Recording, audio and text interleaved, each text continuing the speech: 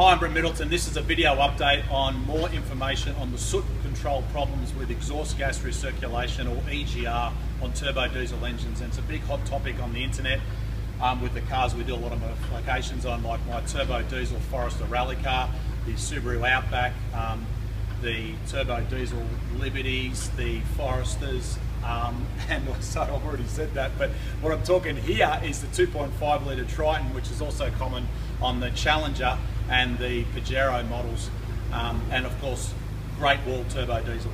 This particular car had a custom ECU tune done by us quite some time ago, and we've just inspected the car because one of the things as part of that tune is we modified the factory settings for the exhaust gas recirculation to significantly reduce the build-up of exhaust gas recirculation, which causes the soot in the inlet manifold. And have a look at the still photos at the link at the bottom of this video page on our Facebook album, and you'll see just how bad it can get. But what happens is the exhaust soot goes through the exhaust gas recirculation, comes back in through the inlet manifold and mixes with engine blow-by, which has got oil in it, and then that forms a black paste that then gets stuck on the inlet manifold and slowly restricts the inlet side to your engine.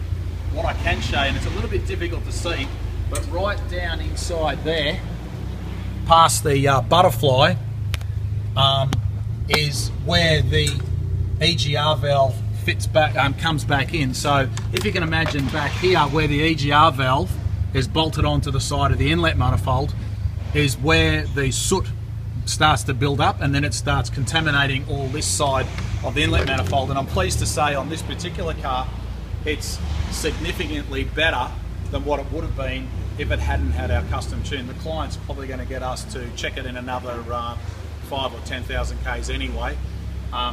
But if you've got a turbo diesel that's done anywhere between 50 and 70,000 Ks or more, every chance that if you look at these still photos, you'll see just how bad the inlet manifold can be and why your car is possibly blowing a lot of black smoke or not going as good as what it should be.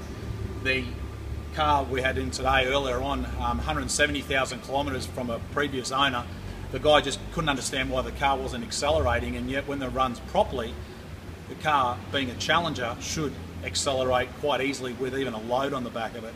When we had a look at it, it was particularly bad. So if you've got a turbo diesel, and if you've got these cars that we do a lot of custom ECU tunes on, you will benefit with the tune to improve its power, but most noticeably torque. But the big advantage at the same time is the long-term savings in having to pull all this manifold apart and have it all cleaned out again from a chemical, acid and a sandblast point of view. There is no system available in Australia that you can clean this out properly whilst it's connected to the engine.